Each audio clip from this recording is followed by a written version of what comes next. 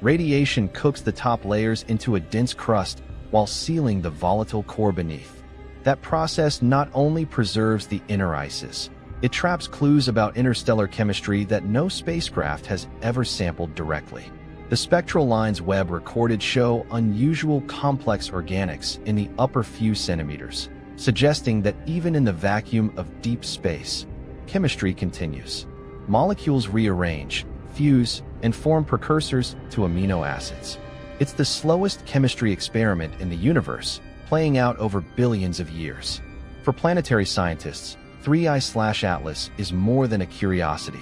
It's a test case for how matter evolves between stars. When we talk about panspermia, the idea that life's ingredients spread across galaxies on drifting rocks, objects like this are the vehicles.